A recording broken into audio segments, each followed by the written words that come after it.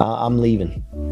I made my mind up. And he said, all right. So he takes that wad of $100 bills out, peeled one off, crumpled it up, and threw it at me and said, you're going to need this then when you're living on the streets with your mother one day. And 11 years old, man, having your hero throwing the towel on you, basically. And I was like, that ain't happening. Like, I'm not going to be dictated by that challenge right there. You're going to find out, you're going to see. That's just the stuff that was going through my head. I'm going to make it happen regardless. So from that moment, a spark was.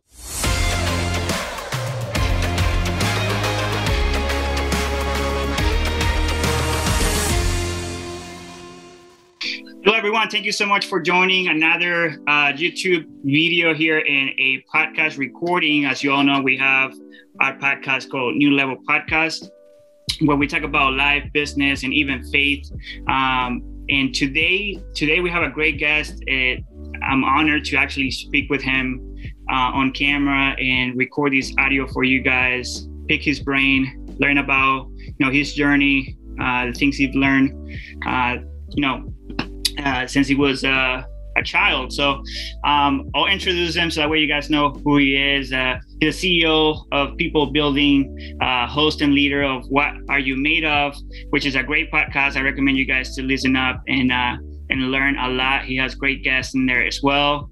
And just released a book called Rocket Fuel, which we'll talk about today. I definitely have a lot of questions and get a lot of it, a few insights from that.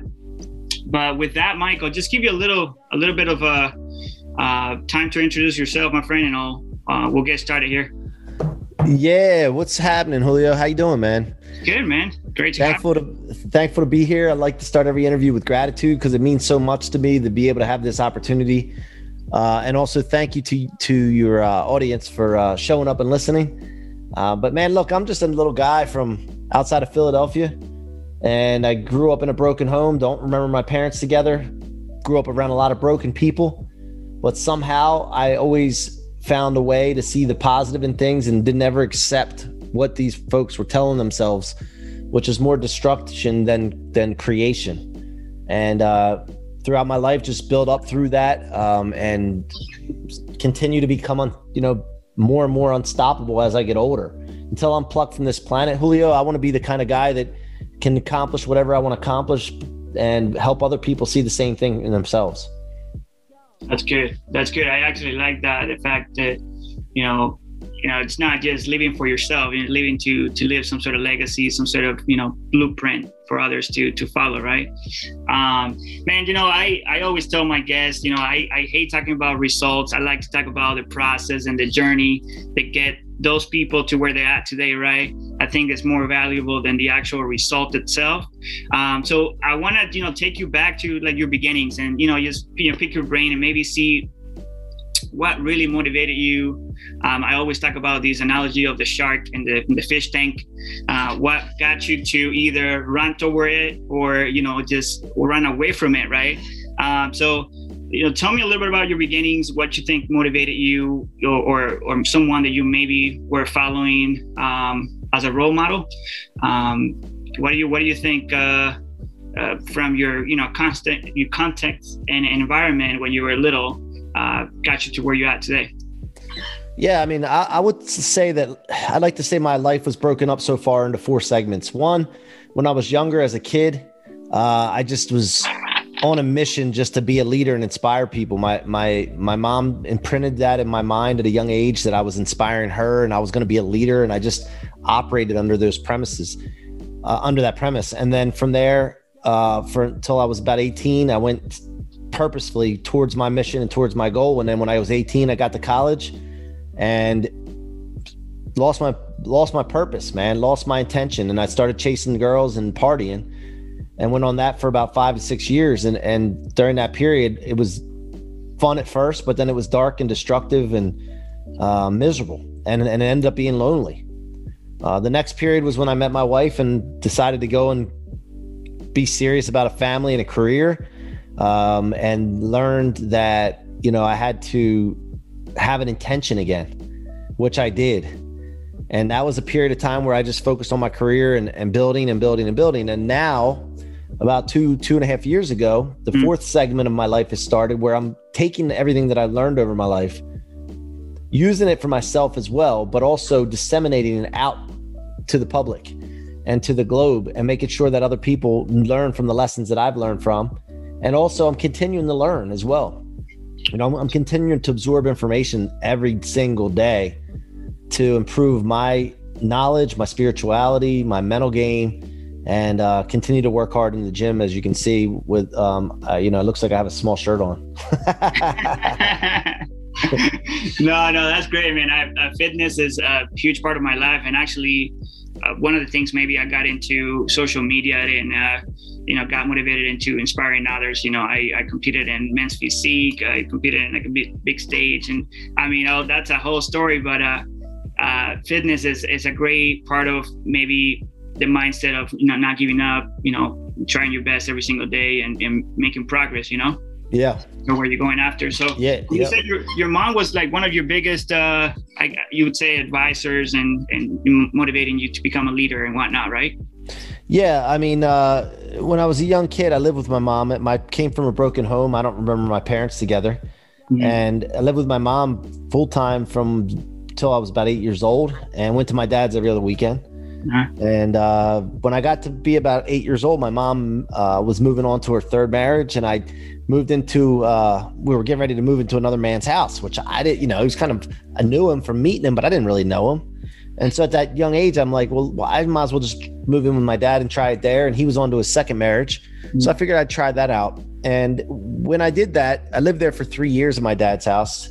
It was a very conflicting time. There was a lot of problems with my parents and step parents fighting. And, when adults act like children, it ends up pouring down on the kids, affecting them. And I went through a lot of abuse, mostly mental and psychological abuse, threats. When I was about 9, I used to sleep with my baseball bat at night because I was scared. I just didn't feel secure based on what I was hearing and seeing. And then when I turned about somewhere between 10 and 11, I had enough. I realized this wasn't an ordinary situation. This isn't what kids should be living in an environment like this. Right. When you go through something that you're always around, you become accustomed to it and you start to think it's normal. But I realized at that moment, after a point, I was just like, this is not normal. So I talked to my mom, and she ended up filing court papers to get me custody back to her house. And my dad one day got these papers delivered to him. And after weeks and weeks went by, they didn't come. I was waiting for it to be delivered, and I came home and there was tension in the room, like thick. I could tell the house, something wasn't right. So I saw my dad with these papers in his hand, and he said, "Go to your room." Now, Julio, my dad was my hero. He was a hard worker, had a masonry company, had big forearms and rough hands. And he used to carry this wad. If you know anything about construction workers, especially Italian guys, they no wallets. Just carry a wad of $100 bills with a rubber band around it. Yeah. And I thought that was the coolest thing. He used to show it off. And, so he came back and confronted me about the papers that he had in his hand and said, "Hey, it says here you want to move back with your mom. And you got it well here. I don't understand why you would want to do that. She's got men coming in and out of the house on her third marriage. They don't have any money. And here you want to leave here and go to that." And I just remember my mom telling me when she was going to file those papers, "Don't leave me hanging out on a limb. Because when I file these court papers, you got to stick to your guns because they're going to talk you out of it. They're going to try to talk you out of it. So you need to stick to your guns." I remember saying that. And that moment I said, "I'm not discussing this, Dad. I'm leaving." I made my mind up. And he said, "All right." So he takes that wad of $100 bills out, peeled one off, crumpled it up, and threw it at me and said, "You're going to need this then when you're living on the streets with your mother one day." And 11 years old, man, having your hero throwing the towel on you, basically. And I was like, that ain't happening. Like, I'm not going to be dictated by that challenge right there. You're going to find out, you're going to see. That's just the stuff that was going through my head. I'm going to make it happen regardless. So from that moment, a spark was lit in my life that I've lived off of and drove off of for 30 some years. Subconsciously, I was doing it because I didn't want my dad to win. And so about 2 years ago, I became really aware of something in my life was different than most people. Like there's something, I have something that I don't know what it is. It's some kind of superpower or something that, and no matter what happens to me, I keep elevating. My graphs keep going up in my life. What is it? I got to figure this out because it's powerful.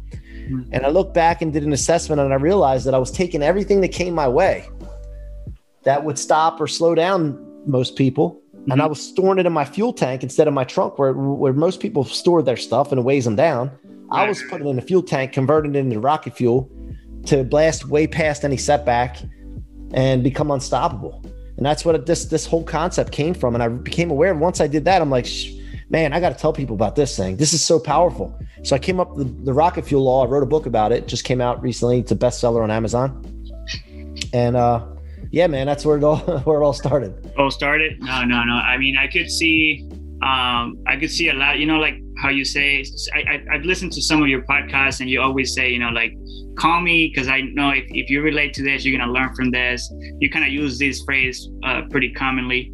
And as you were telling about your dad, I could see some of that in me with my dad as well. Like, like my dad had multiple different, relationships and different, kids here and there. Like he never really, kind of stayed with one relationship. So I guess all his kids kind of suffer from his immaturity, I want to say, lack of commitment, man, really what it comes down to, right? And so, to me is, now I try to be completely opposite of that. And I could see that in you, like you're trying to, who's going to win? Is his example going to win? Am I going to go back to what I, saw my dad do, or am I going to man up and commit like you're saying? Yeah, I love that, man. Yeah. I mean, I like to follow and mimic or emulate the people that are doing the things I want to do. Instead of parents. Most people follow their parents. Did you know that most welfare recipients are like 5th and 6th generation welfare recipients? And it's because they're following the pattern of their parents and the people before them. I interrupt patterns. Like that's the type of person I am. I don't go with a pattern. I interrupt patterns. I'm a cause, not an effect. And so that's the difference. And I recommend anybody listening to this, start interrupting patterns. Be the cause, be the reason something changes. That's the difference, man.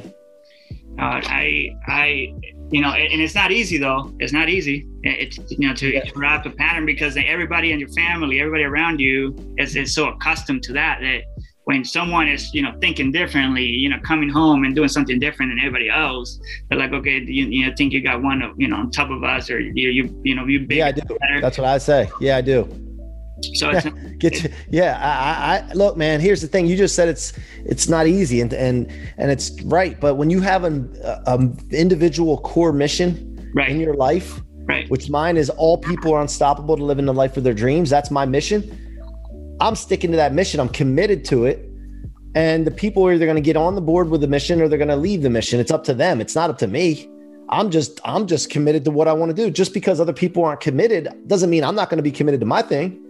So what they're telling you, a lot of them, is that they're not committed and they gave up on themselves and they don't have a core mission that they're following. So they're going to try to pull you off of yours. Right. When you know that, the thing here is a lack of knowledge.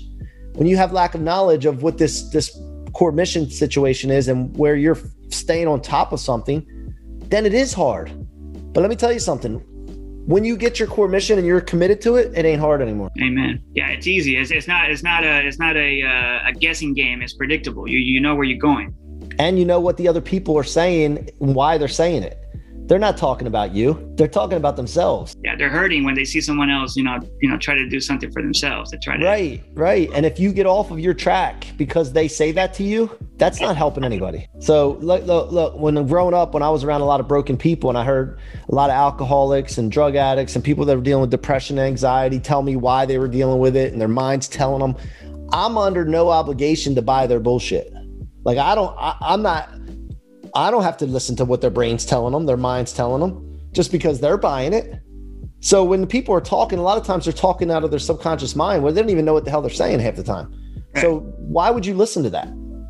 So that's where the knowledge of this comes into play, which makes you stronger, which allows you to create your environment, which allows you to control your environment rather than the other people's subconscious minds controlling their environment. I get you.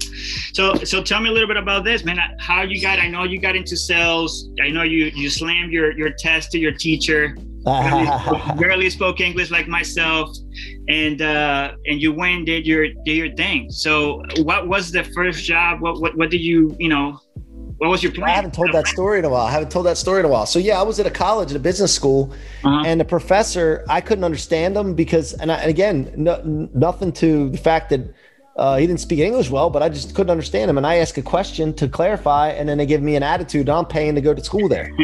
Right. That's not right. So yeah, I just got fed up and I was ready to go out and start making some money. And I went into the restaurant business. If you've seen the movie Cocktail with Tom Cruise, I'm going to write it down. Watch it.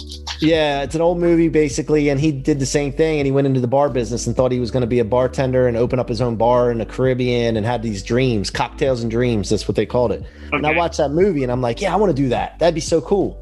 And so I went right into the restaurant business afterwards, and then realized that, man, the money ain't good enough here. This isn't the right vehicle. So one of my customers that used to come in my restaurant, Joe, who's a good friend of mine now, used to come in all the time, and he said, hey man, you should come work for me. And it was an in-home sales gig.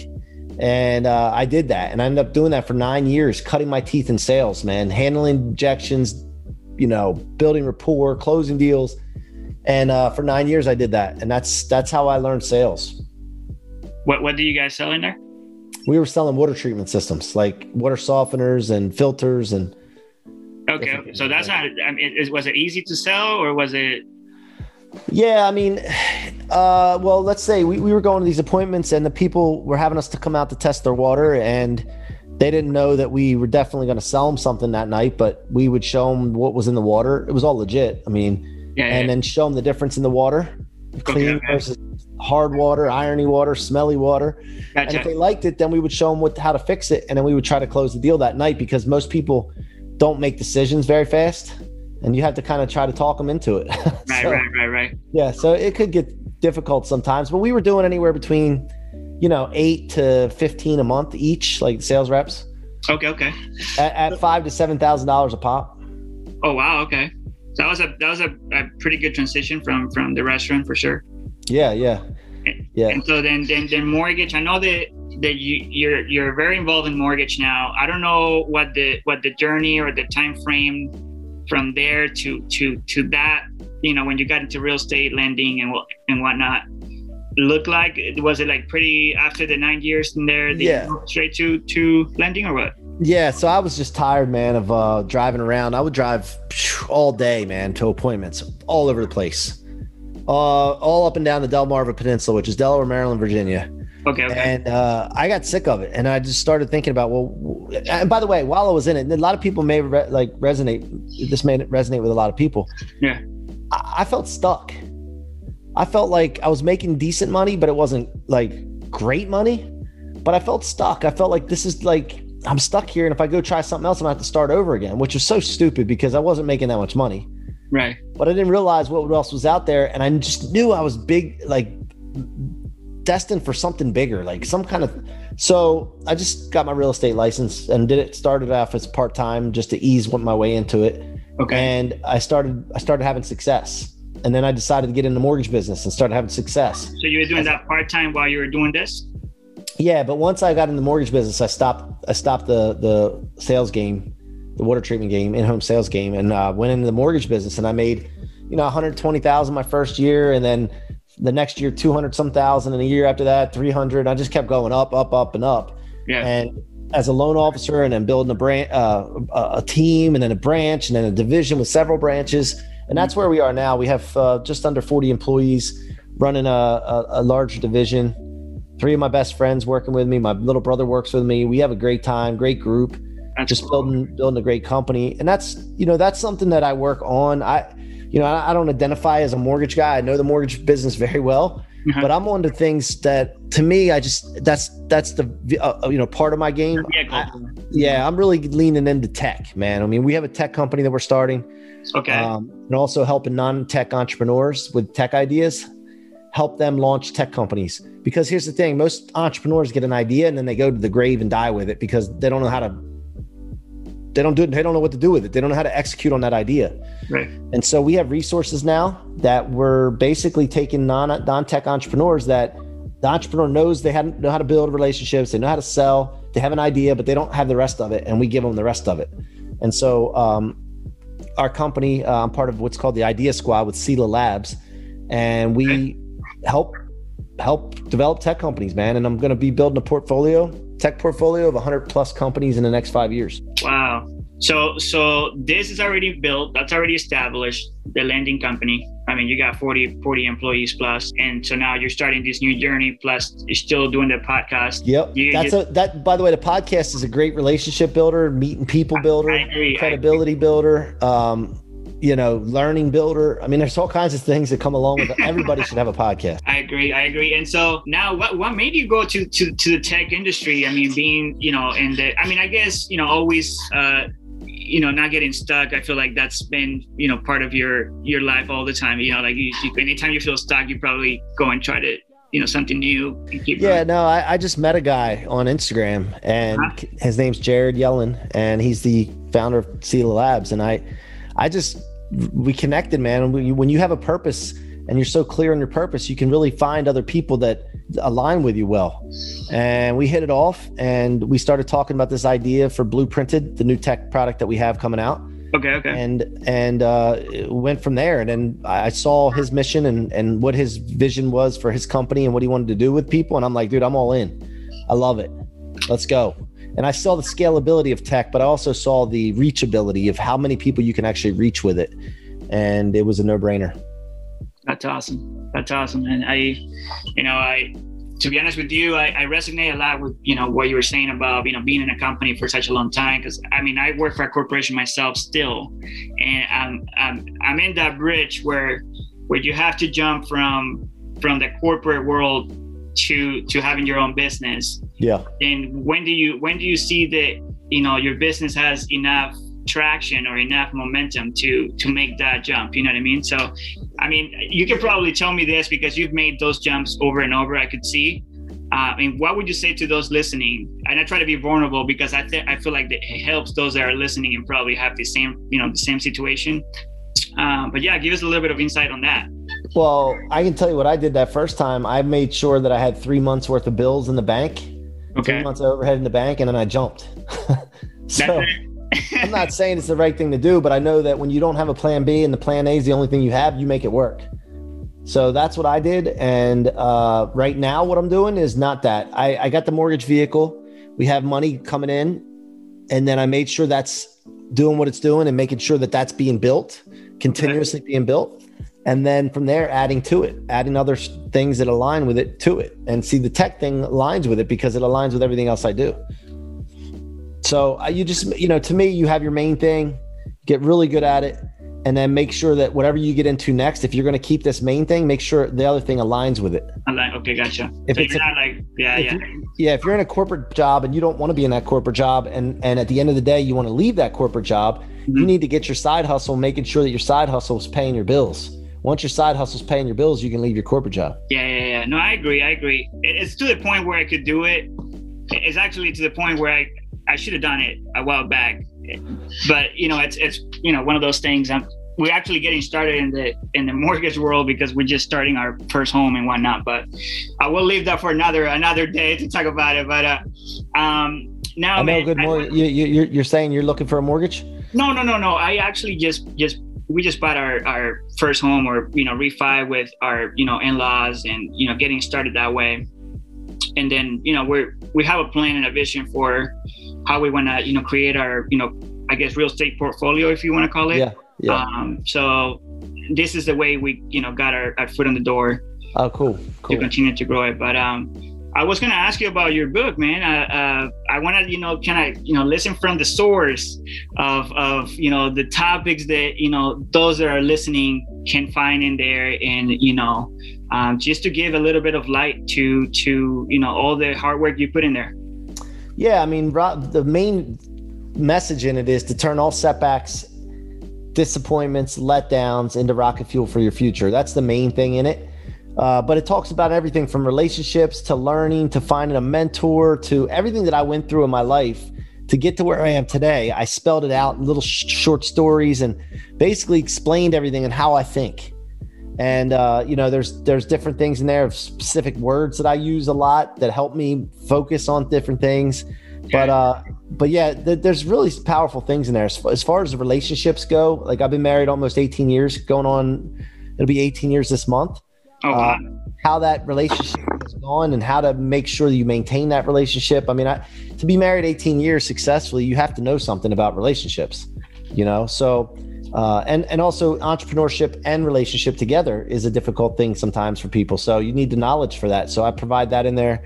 But yeah, I mean, it's a powerful book. When you're done reading that book, if you implement the things I talk about, you'll be on your way to becoming unstoppable. That's awesome. Yeah, no, I actually was looking at all the reviews and the people that, have, leaders that have, kind of read it and on your website. And it looks like, you have, put pretty much your whole journey in there. Yeah. And Grant Cardone wrote the foreword for the book. Oh, he did? Yeah. So he wrote the foreword. He's on the cover there. So I got to put his name on the cover since he wrote the foreword. So that helps. And he's obviously blowing up right now with everything he's doing. So, but he's a big mentor of mine. Yeah, I was actually going to ask you, because I really didn't know the relationship you have with his movement itself. I've seen you as a 10X mentor. I just don't know if you were, I didn't know the relationship you guys both had. What was the relationship between you and his movement? Well, I'm just like a lot of people. I saw him through reading the 10X rule and started reading it. And I'm like, wow, this guy's talking to me like this. I understand this stuff. I can relate to this stuff. Yeah. And then so I just started immersing myself in the content first, not spending any money. And I ended up going to a growth con and ended up getting my whole team on Cardone University, and then just meeting all the people in the organization, and they align with what my mission is. So I made some friends inside the organization and just developed relationships, man. And then I became a Cardone licensee just to be a part of the organization and learn from them and just be around them as much as possible. And from there, just got known, man. Having success gets attention. When you have success in things, especially using someone's content, they're going to pay attention to you. And so that's how it all came about and developed. And now what my mission is now is to impact their company some way. Like, how can I impact their company besides just giving them money for their products? Like, what kind of relationships can I develop with them and for them to help blow their business up, because I love their mission. And it also is aligned with mine. So now talking about, kind of like your mission and your, watch all the stuff you got going on. I wanted to give you as we get into close here, just to kind of promote your services and products. I know it's not just a book. I know I saw that you were about to, I don't know if you already launched it or not, but you got the one-on-one coaching. Is it coming up? Yeah. So just on that, like, I have a coaching group every Monday evening at 7 p.m. We meet, we build a community out. It's $97 a month. It's nothing. I don't do it for the money, but I make people pay because they'll pay attention when they pay. Right. And I'm just building a community of people that want to be unstoppable. And every week I go over different things that I use in my life that I've used to become unstoppable and grow my business, grow myself personally. So that's the main thing. The one-on-one coaching right now, I'll do that, but I'm not really focused on that right now. If somebody really wants to hang out with me and all that, I do have that available. Mainly though, I want people to pay attention to something. So there's a lot of digital training courses out there. A lot of digital training courses that people are selling, and a lot of people that are good at marketing that have a digital training course are making a lot of money. But yet 83.6% of the digital training courses are never completed when someone buys one. That means the success rate has to be below 20% for digital training courses. Mm-hmm. Now, it's not the course that doesn't work. Probably it's the people taking the course, I'm sure, but there's an issue there. So we created this tech product called Blueprinted, BLOO printed. Yeah. And it is designed to solve the problem of digital video courses being ineffective. And basically, if you're a creator or a consultant, in order to have impact and grow a following, you need to have transformations happening. And the way to have transformations happening is to have a blueprint of your success and then share that with people or sell it to people.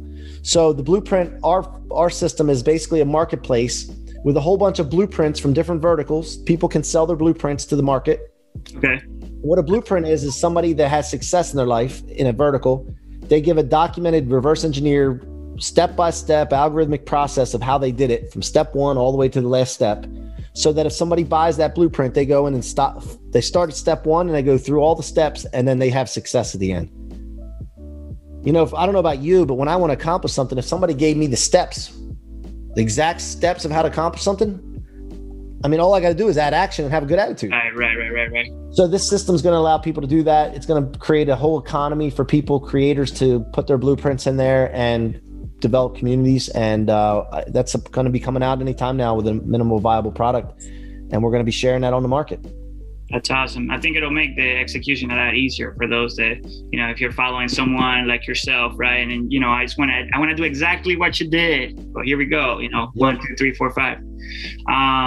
That's actually really cool. And I'm glad that you're taking that leap of faith and starting that, from not from scratch, but you're, it's a new thing to you, but at the same time, you see the value in the, the power to transform and make like you said, transformations in people's life. Right. And by the way, your English is really good, by the way, not like that professor that I had. That a professor, I'm telling you, it was like, it was bad. Good for him for trying to teach the class in English, but man, it was bad. Like what are you going to do? I actually got forced into because I'm Venezuelan, originally. And my parents brought me to Washington, right? And, up there it's not like San Diego where I live now that, you see, Hispanics all over the place. So I was forced into learning, I didn't have any options. So, and it's, going back to what you said, when you don't have a plan B, you have to do is learn and get it done, right? That's right. So, man, I can't let you go today. And with this, we'll close. Talk to me about that. And then we'll go into like a wisdom, just like a final, I don't know, take away from you. Just tell me a little bit about, I know that all around, lending, because that's, your main, I want to call it your main vehicle, right? Yeah. I know with COVID, a lot of things changed and whatnot. Tell me a little bit about what you see, coming up in the next couple of months, maybe even for 2022, when it comes to rates and prices and whatnot. I'm pretty sure you have a lot of insight in that. Yeah, rates are going to go up. Bottom line, they have to because they're as low as they've ever been. But as far as prices, man, the federal government's printing money at a pace that like nobody's ever seen before. Inflation's going to happen. Prices are going up because the value of the dollar is worth less. And there's a shortage of housing. So, of course, when there's a shortage of something, the supply is lower, the demand's high, the prices will go up. The cost of lumber's higher. So all around, it's just going to be a crazy time. I think that, I saw Fannie and Freddie make some moves to slow the purchase of investment property and second home loans. So that means they're trying to do something as well to push on the primary residence loans and make sure that the people, trying to buy their first home have financing and have houses available to them. Mm-hmm. So yeah, I think we're in for a wild ride. I think refinances are going to slow down a little bit, of course, because rates are going up. Right. And that's a projection. So to me, every loan officer that's out there in the mortgage business is going to have to work harder for the same amount of money. Then, if they want to make the same amount of money they made last year. Well, I think, it was easy for them this last couple of maybe 6, 8, 9 months. It was, people were just raining from all over, just refinancing their homes. Yep. Loans were falling out of the sky, we said. But yeah, man, I work at a bank. So I hear it all day. So I wanted to hear from you a little bit about that. Yeah, same stuff probably, right? You didn't hear anything different? Nothing. But yeah, man, so we'll close it down. Just, if someone is out there, needs a little word of encouragement, to get through this 2021. I know it's been tough on some people. And those that, listen to my podcast and watch the videos are normally looking after the mindset of the guest and, what really get these people to never give up, and actually just continue to grow. Like you were saying, continue to go up no matter what the circumstances are. So, I think the first thing you need to do is understand that in order to make it somewhere, you need to know where you are currently. So assessment is a big deal with elevation, understanding where am I right now? Finances, health, relationships, spiritual, mindset. Where am I right now? And really get clear on that. That's your point A. You want to go to point B, you need to get really clear on that next. So clarity is a big one. That's the first C word I'll give you, clarity. Get really clear. Take the time. I know it takes time to do. Takes a little work. But when you do this and you get really clear where you are and where you want to go, you understand the gap that you need to bridge. And then from there, you commit. You commit like no plan B, all plan A. I'm going for it. Nothing's going to stop me.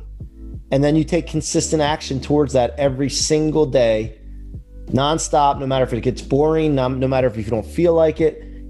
Consistency is more important than your emotions. So, and when you want 100% participation from yourself, all you got to do is figure out how to do it and get it done when you don't feel like it or when it gets hard. Because the other times when it's easy and when it's not hard, you know you're going to do it. So those are the things that I would leave you with. All right, cool. Well, guys, I hope you took some notes today. I know I feel like it was shorter than I thought, but it actually was very straight to the point, which is great. Sometimes, we have interviews where we're all over the place, but I feel like today we